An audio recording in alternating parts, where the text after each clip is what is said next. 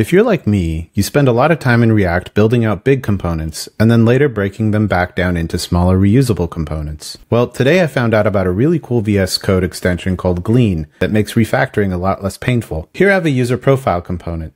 As you can see, it features a header, a profile info section, a user post section, and a footer. Now, I'll refactor one component manually just to show you what's involved and how long that takes. And then I'll use the Glean extension to refactor this entire component. So let me refactor this header component really quick.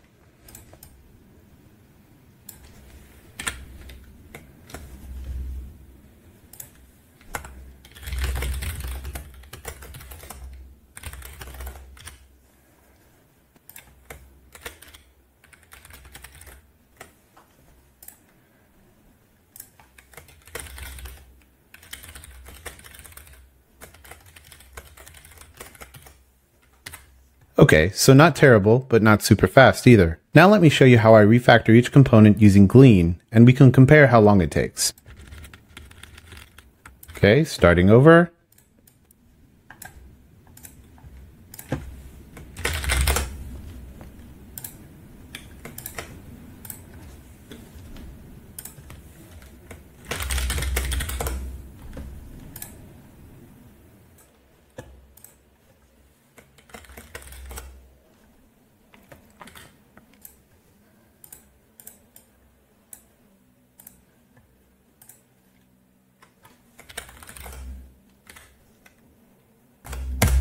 So as you can see, in roughly the same time it takes me to extract one component, plug in all the props and all that work, I can refactor the whole giant component in almost no time at all. Now, with this extension, there are a few gotchas I noticed while experimenting with it. For example, if you reference a nested object, it doesn't seem to see it, so you'll have to extract two variables out like I've done in this file. Also, I don't know if you can see when I refactor, but it's doing some funky formatting.